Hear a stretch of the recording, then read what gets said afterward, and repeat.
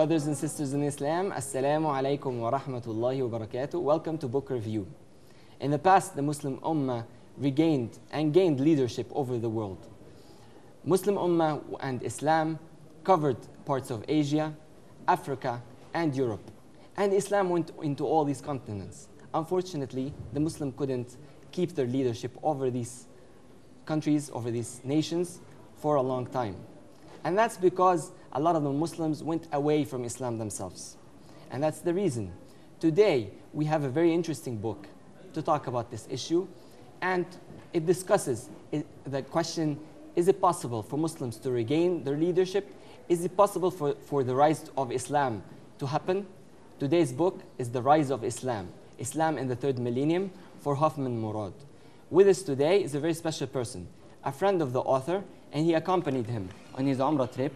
With us today is Professor Muhammad Abdullah Al-Sharqawi, the head and the lecturer in the Department of Islamic Philosophy and Comparative Religion, Dar al-Ulum, Cairo University. Professor, we're proud to have you with us. Thank you. It's our pleasure. Thank you so much for being with you today. And I'm very glad to talk about Dr. Murad Hoffman, because as you mentioned, I know him very well. I accompanied him to performance Umrah in Mecca al-Mukarramah. Then we left to Al-Madinah al-Munawwara. This is before 15 years ago. Yeah, 15 years ago. But you still contact him? I met him in Riyadh, the capital of the Kingdom of Saudi Arabia. Both of us were members in a committee, and also both of us were participants in an international conference about the information about the Muslim world. I exchanged many ideas with him. I discussed a lot of points with him. I listened to him carefully. I appreciate the late Dr. Murad Hoffman. So today I feel I'm very glad to talk about him. We're glad to let that me too. say, I deduce that he's German, not only German citizen, but also he is a German intellectual. He's an intellectual. Yeah. And he's also an ambassador, or was he working in the embassy? Let me tell you, first he left to the United States of America. I heard he was working in the embassy, German embassy in Morocco and Algeria. Yeah, studied the law and philosophy, law and philosophy in the United States of America. Then he joined the Ministry of Foreign Affairs, German Ministry of Foreign Affairs. Became an ambassador of Germany Morocco and Algeria. Algeria first, then to Morocco. So the date he wrote this book? Several years he stayed, stayed among Muslims. So he had a lot of very high learned personalities in Algeria. He's and an Morocco. intellectual, and that was a chance for him to know more about Muslims. But did he go into Islam actually during this period? No. He attracted to Islam, to Islam teaching and to Islamic values before this period. Before being an ambassador. He studied a lot, read many books about Islam, met many but I mean, personalities. like the German government made him an ambassador while he's a Muslim? That's my question. Oh, so this is when he went to Algeria and Morocco, there he catches the chance, the opportunity, yani, to read about Islam, to discuss many points with Muslim scholars in Algeria and Morocco. So he became closer to Islam. Then Allah subhanahu wa ta'ala guided him to embrace Islam. Then he converted to Islam, became a Muslim scholar, and changed his name into Murad. Yeah, Murad Wilfred Hoffman. Yani he kept the family name. Family name. Okay. Yeah. Let's talk about the date he wrote this book. Was it in Algeria? Was it afterwards? Or was it in Morocco? About this book, yani he wrote this book, I think, since 10 years before. Yani, when we were about to move to the third millennium, yani he tried to to celebrate this new millennium. So he wrote and published this book. Very interesting. Let's talk about the chapters of this book in brief. Like, just we will move into one chapter through the other and just give a brief about each to give the viewers the feeling of the book. Yes. As you mentioned before, you can go through them. Yeah. So that we want to give the viewer like his point of view through the titles of the chapters. Okay. The title of this book, as you said, religion. No, I mean on the the title rise. of the chapters. Yeah. Okay. Yes. But first, I'd like to say few sentences about the title, of this book. This is very important. Religion on the rise. I think that Hoffman was very, very optimistic when he wrote this title, because he saw the religion of Islam will be the within this millennium will be the first religion in the world. He was very hopeful and very optimistic, but he tried to talk about the millennium. As you know, millennium means 1,000 years. Who can write about the 1,000 year?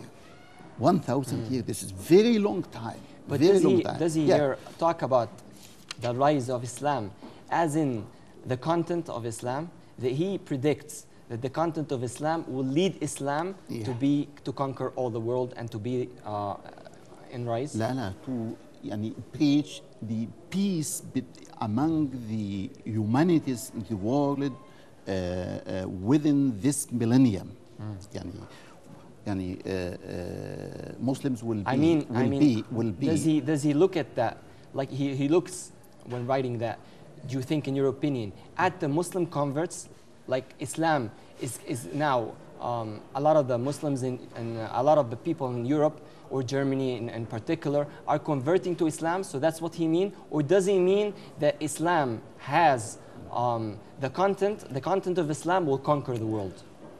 The values and teachings, concepts of Islam will lead the That's humanities. what he means. That's what he means. Okay. Means. Let's go through the chapters. This book consists of 15 chapters. 15 very short, very brief chapters. The title of first one, Destination West. Destination West. Okay. West. And Destination East the second chapter, yani the point of view of Westerns. What does he want to and, say? Destination West and Destination East. How the Westerns yani, see the third millenniums, and also what is the others see to the humanities within the third millenniums. What do the Westerners see, and what does people in the East see? Yes. And then he moves to what? The third chapter, many long and wretched years, he talked about the past and the interaction between Muslims and Christians, north and south. No. This he يعني, wrote these chapters يعني, from the 4th to 15 chapters. All these chapters enriched and clarified. After he talked about the East and the West, he talked about what? Yeah. He talked about what in the next chapter? In chapter 4, Hoffman discussed the role of the media يعني, to make the Muslims and the Christians closer in the future. The role of the media to make media in the West and the East. So he discusses the role of the media. Yeah, and its effect on the rise of Islam. Yeah, and gave many advices يعني, to media institutes. Yeah, institute. Then he discussed in chapter 6 very interesting idea: democracy and shuracracy. Democracy and shura. Shura in Arabic. In Arabic is. So he's talking about both concepts. Yeah, shuracracy. What's the difference between these two concepts? In his opinion, democracy is something of political philosophy. But shuracracy is something of he calls it shuracracy. Of religious philosophy. Religious philosophy. Now, but does he say that both concepts interlink? Yeah. Yes. Because as you know, in Islam, shuracracy means the main political values. I mean the equality between all citizens, mean political freedom, mean the dignity of human beings, mean human rights, religious freedom. All these values contain the concept of shura or shuracracy, as he said. Then chapter 7. Similar or identical. This is very interesting point because are the Muslims are we looking forward to make Muslims and Christians similar or identical? Discuss why Muhammad, peace be upon him. This is the eighth one. The eighth chapter. Eighth chapter. Why Muhammad, peace be upon him. In this chapter, talked about Muhammad sallallahu alaihi wasallam and his prophethood, his teaching, how he sallallahu peace be upon him. Preached and called people to believe in Allah subhanahu wa ta'ala. That's chapter 8. 8. Okay. 9, Jesus dividing, Jesus uniting.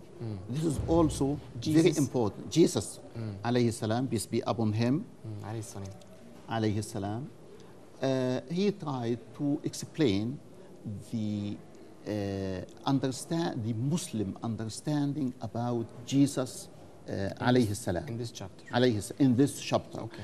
As you know, the mother of Jesus, Maryam alayhi salam, and there is surah in the glorious Quran named Surah Maryam.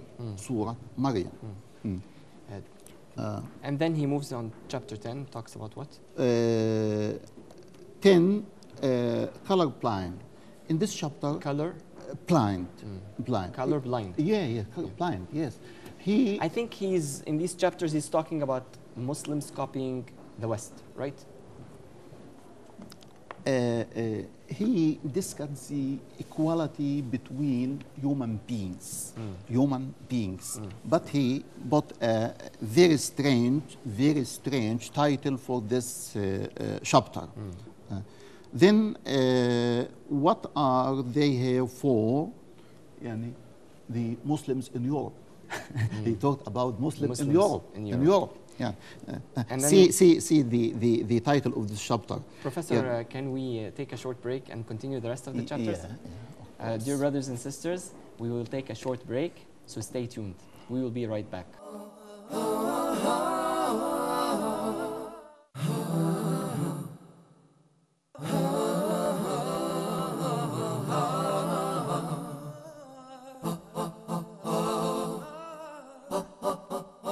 Brothers and sisters in Islam, welcome back. Our book for today is Religion on the Rise, Islam in the Third Millennium. We stopped before the break and covered a brief about each chapter. Now we want to go into depth and take a brief about the whole book and talk about the theory of Hoffman. We want to talk about the theory. What does Hoffman want to reach? By all these different chapters that you told me in the break that he gathered lectures and articles that he wrote in magazines or newspapers, and he gathered them in this book. But he wants to say something at the end. What is that? Yes. I think the theory of Murad Hoffman is very important for us as a Muslim Ummah.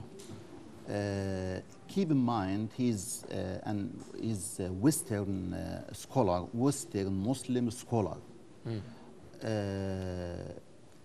He noticed that the humanity are facing a lot of very bad challenges and very bad difficulties and problems. The humanity also, mankind, tested many philosophy, many political philosophies. Communism and liberalism and all these philosophies failed to respond to these challenges. Murad Hoffman believes that Islam has very, very important, very great teachings and values. These teachings and values could respond to these challenges. He looked forward to test these teachings and values. When the humanity tested this, they will be strongly convinced. And these teachings and values could successfully respond to these problems and challenges and that the West is suffering from. Yes, this is the theory of. So, as I said, so he's trying through the book to prove that to the reader, that Islam will rescue the West from all the deficiencies in values, morality, and other deficiencies that the West is suffering from, despite the civilization and the technology they reached.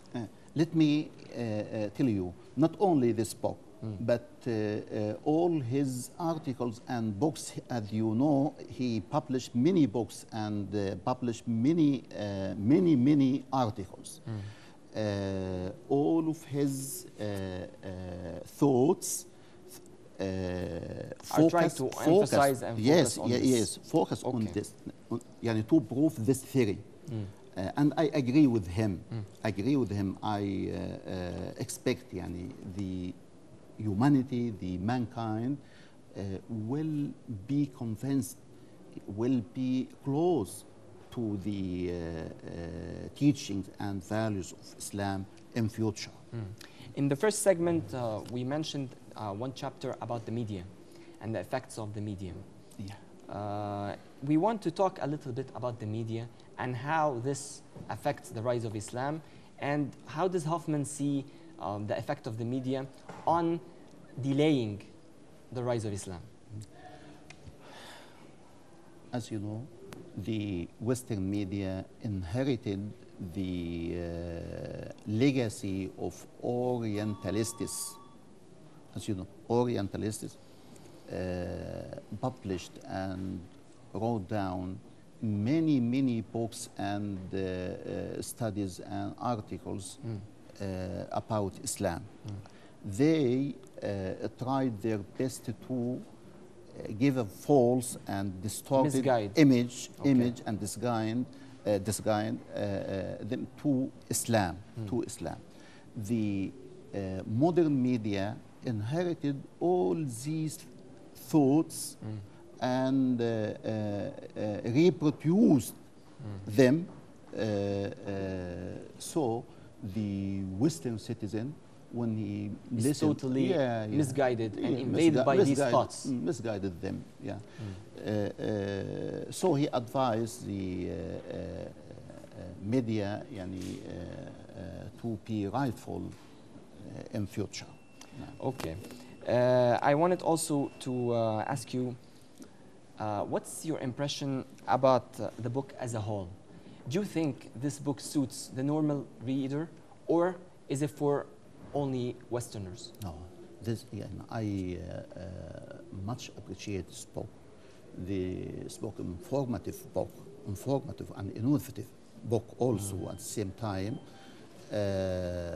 because Murad Hoffman discussed many points and ideas and gave very new and important opinions and views to guide the both sides, Muslims and Christians, to the third millennium. So is the book translated to Arabic, or is it only in English? Yes, I know it's translated into Arabic and published maybe in Cairo, maybe 7 years back. Okay. 7 years back. The origin of this book was in German or in English? In German and translated into English. So this is a translated copy. Let me tell you the translator. Translated from German by Andreas Rishka. I think from Balkan, this name, maybe from Balkan or from Cyprus. Now, yes. The book is small in its size, but is very specific in the information it gives. Yes. Do you agree with this? Yeah, I agree with you. Very great book, useful book, and informative book. I advise everyone, the East and West, to read this book. So I like to thank you for selecting this book, and also for inviting me to talk about this book. It's our pleasure. The author of this book, it's our pleasure. Dr. We really appreciate Murad it. Hoffman. As the head of the faculty of or the Department of Islamic Philosophy and Comparative Religion, are you going to get the translated copy and put it for your students? Or teach it to your students? Or do you think this is not a good source? we As teach academically, our, I yeah, mean, yeah. like it's a good book, but academically, do you advise or are you going to implement that in your faculty? We at this faculty and this department of Islamic philosophy and comparative religion, we teach our students the contemporary Muslim thought and Muslim thinkers from East and West, from Egypt and from north of Africa and from subcontinental of India and from Europe and USA. Yani, as you know, there are many scholars there. So we advise our students yani, to read not this book, just this book, but all books of Murad Hoffman. Because as I said, and I think that you agree with me, the thoughts of Murad Hoffman is very important, not only for us, but also for the other side in the West also. Yani, these thoughts helped them yani, to settle their problems. They are facing very bad problems. As we know, there are many immigrants from the Muslim world to Europe. They are facing the problem of couldn't be integrated in the Western societies there. The thoughts of Murad Hoffman helped Western societies to solve their problems relating the immigrants from the Muslim world to Europe. Professor Muhammad Abdullah Sharqawi, head of the Faculty and Department of Islamic Philosophy and Comparative Religion, Cairo University. I would like to thank you at the end of this episode. Thank you for giving us your time. Thank you for being with us. We really appreciate it. And we hope you'll be with us in future reviews. Brothers and sisters in Islam, I would like to thank you too for watching this very interesting and amazing episode of Book Review. Until we meet the next time, I leave you in the care of Allah. Assalamu alaikum wa rahmatullahi wa barakatuh.